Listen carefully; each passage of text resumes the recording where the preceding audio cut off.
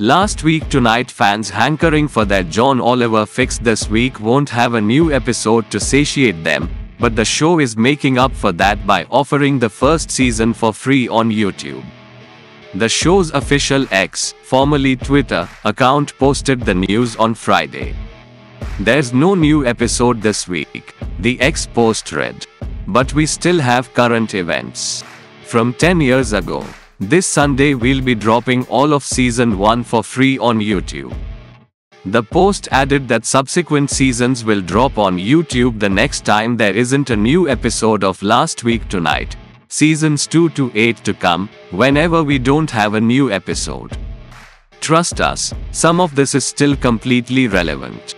Some," continued the post.